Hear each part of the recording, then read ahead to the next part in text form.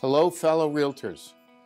It sure has been a busy year for our association. Since January, we have seen record high prices and a record low inventory, along with numerous advocacy issues that we have had to face.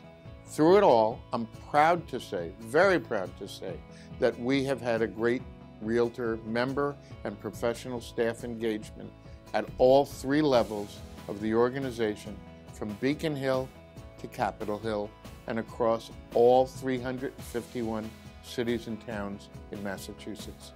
On behalf of the 2017 leadership team and MAR CEO Rob Authier, let's take a look at some of the highlights from 2017 in our Year in Review video.